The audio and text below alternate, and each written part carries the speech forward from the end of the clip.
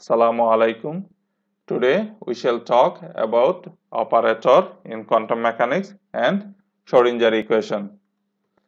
The wave function of a free particle, that is the de Broglie wave for a free particle with momentum p and energy, is given by psi equals e to the power I px minus et by h cut. The wave function contains all the information about the system. So, if we like to extract a particular information, we need an appropriate operator. For example, if we like to get down P, we see that the operator that we need will have a partial derivative multiplied by some number. Now, if we take this h cut by I partial derivative with respect to x as an operator and act this operator on the wave function psi, we have after differentiation I p by h cut e to the power I px minus et by h cut. Now, if we simplify, then we have p psi. Here p is the momentum and it's a number. Now we see that we got the momentum when we act this on the wave function psi. So we identify the momentum operator p hat as h cut by I partial derivative with respect to x. It can be written also like this, minus I h cut d by dx. Therefore, when the momentum operator acts on the wave function psi, we have the momentum psi. So, we call this psi is a eigenstate of definite momentum.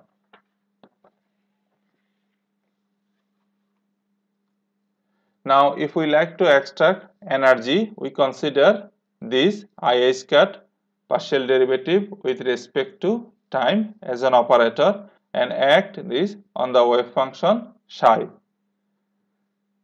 After some math, we have E psi. In the same way as we got E, with this we identify energy operator E hat equals I h cut d by dt. That is, when energy operator acts on the wave function, it gives us the energy. Now, if we look at these two equations or these two operators, we have when the operator acts on the wave function, it gives us a constant factor multiplied by the same function. We call this as eigenvalue equation and we write it like this: the operator acting on the eigenfunction gives us eigenvalue multiplied by eigenfunction.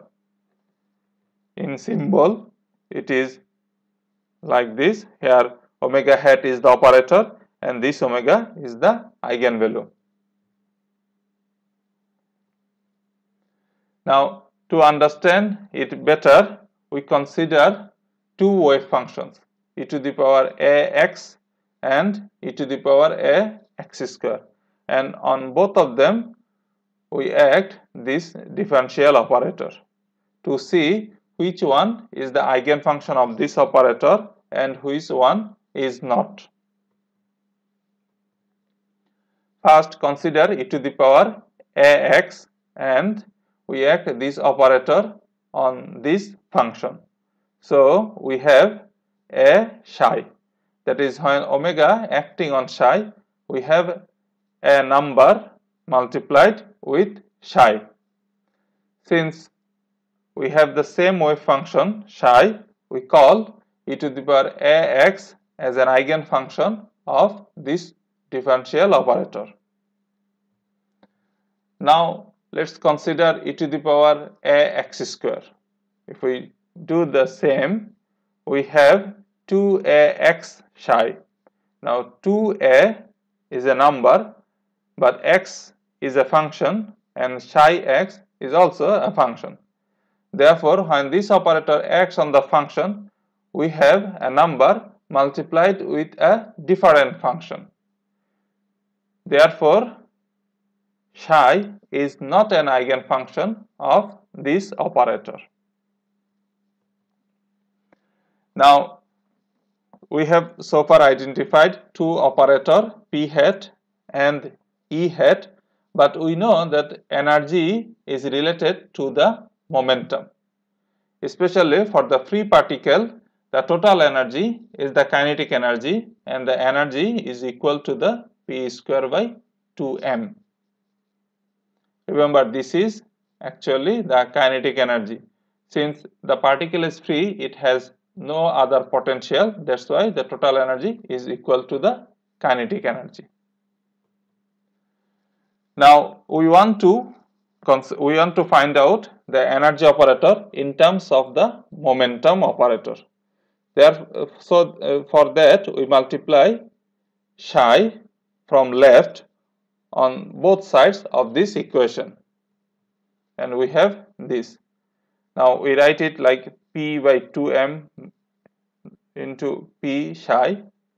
Now we know from the equation of the operator, or the definition of the operator, that p hat psi will give us p psi. So instead of p psi, we write p hat psi, that is this one, with explicit definition of the operator. Now there is a question: can we move this p close to psi? The answer is yes, because p is a number and we have here a differential operator. Therefore, we can move p close to psi, and we write like this.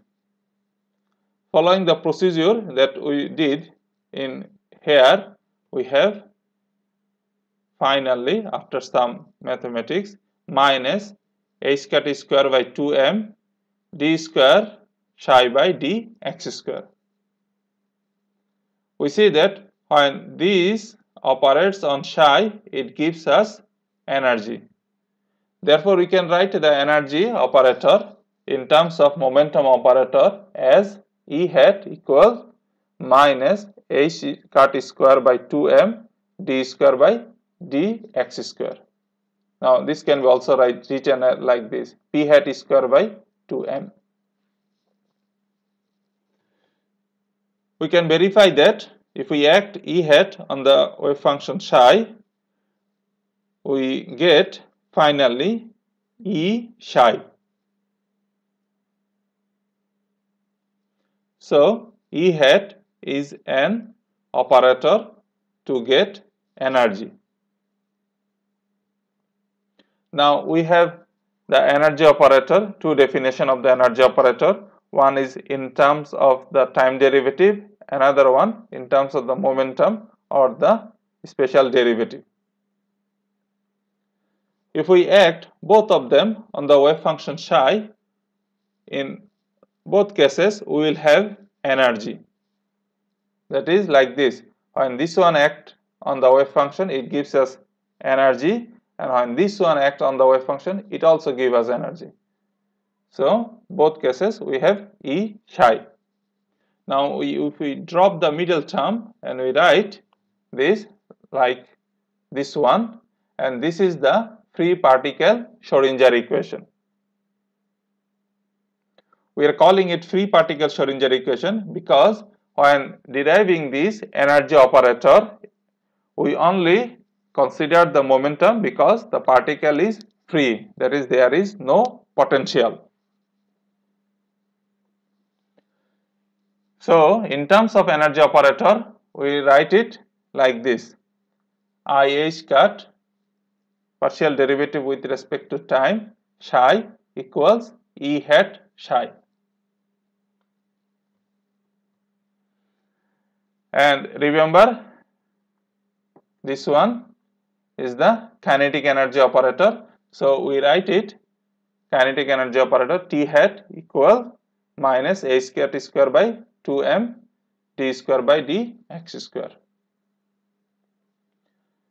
Now here we consider only the kinetic energy, that is E hat is equal to the T hat. But if we have a particle that is moving in the potential V x of t, then the energy would be kinetic energy plus the potential. In that case, we can write the energy operator like this: minus h square by 2m d square by dx square plus the potential. So that we have the Schrödinger equation for a particle in a potential V like this one. The terms in the bracket is called the Hamiltonian operator, and we write it like H hat. H hat equal the kinetic energy operator plus the potential. Therefore, we have the full Schrödinger equation: I h cat d psi by dt equals h hat psi, where h hat is the Hamiltonian, and for a particle moving in a potential V, the Hamiltonian has this form. Now we need to know another operator. It's called position operator. We define it like this: when position operator acts on the function, we multiply the function with x. So if the position operator is acting on the function k times, then we have to multiply x to the power k with the function.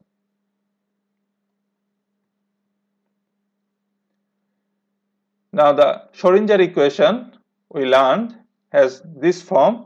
From here we see that the left hand side has an explicit I. Now if the wave function is a real number, then the right hand side is real, but the left hand side is imaginary. But that cannot be, because a real number cannot be equal to an imaginary number. Therefore the wave function psi must be complex. That is, the Schrödinger equation forces the wave function to be complex. Another thing is that here the derivative or the differentiation with respect to time is first order.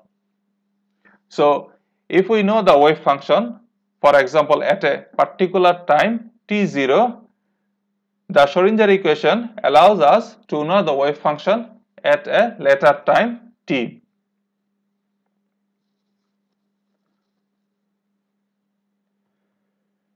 So in three-dimensional, the Schrödinger equation would be like this. Here instead of x we have written bold r or r vector. Here nabla square is the Laplacian operator, and it has all three components. We also learned the operators: position operator, momentum operator, kinetic energy operator, Hamiltonian operator, and in three-dimensional they will have this form, that the position operator will involve all three components. Momentum operator will have minus I h cat gradient. The gradient operator has all three components, all three differential components, and kinetic energy will have the Laplacian, and we have already seen the Laplacian has this form. Hamiltonian operator will have the kinetic energy plus the potential. That's all for today. Thank you.